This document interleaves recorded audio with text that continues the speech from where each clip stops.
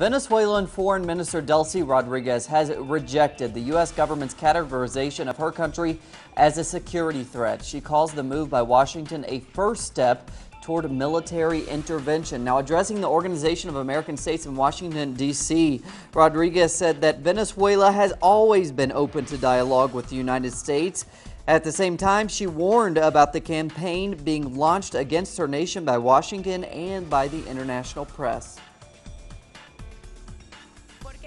We know what has come before military interventions by the United States, and that has been media campaigns. And there has been a media campaign against our country. And with the latest on that meeting in Washington and Venezuela-U.S. relations, our correspondent in Washington, Alexandra Hall, joins us live now over the phone. Alexandra, thanks for joining us. What else can you tell us?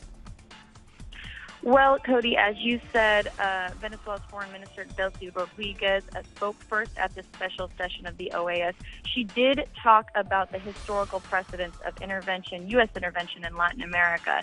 She specifically called on the ambassadors at the OAS to remember the impact that the U.S. embargo has had on the Cuban people, saying that intervention isn't something that the Venezuelan government is imagining, that it does have historical precedents in the region. Now, the United States did not waste any time in responding. They were the first member state to call for the floor.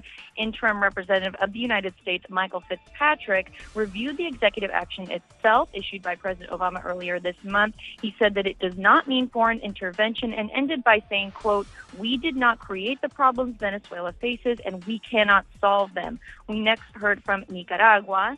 The representative from that country said that this executive action is a threat that is unjust and unacceptable. He also made a point to say that Venezuela, unlike the United States, does not occupy Iraq, Afghanistan, other countries in the Middle East, and does not invade other countries with military forces. Next, we heard from outgoing General Secretary Jose Miguel Insulza, who took the floor, followed by a representative from Bolivia, who explicitly asked for the executive actions to be revoked. Now, of course, that's a request that we've heard from other member states of another multilateral organization, ALBA, just last week. And of course, their proposal to revoke those executive actions will be discussed in depth at the Summit of the Americas in April.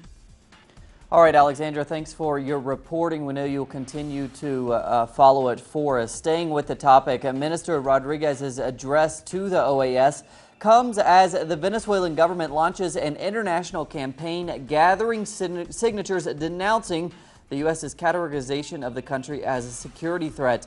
Venezuelan President Nicolas Maduro said Wednesday evening that the campaign is looking to gather millions of signatures to persuade the Obama administration to reverse its decree against Venezuela. The campaign is called "Venezuela is no threat, we are hope."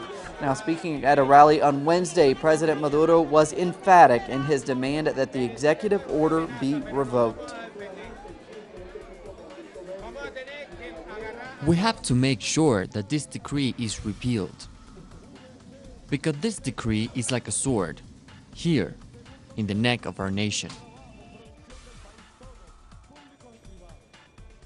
And support for Venezuela continues to be expressed really around the world. Gatherings were held in Chile and Colombia on Wednesday, condemning U.S. attempts to isolate Venezuela and to impose further sanctions on the nation.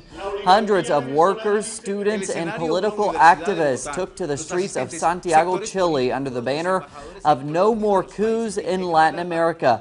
Representatives of social organizations and the ALBA regional bloc met in the Colombian capital of Bogota to offer their support to Venezuela's revolutionary process.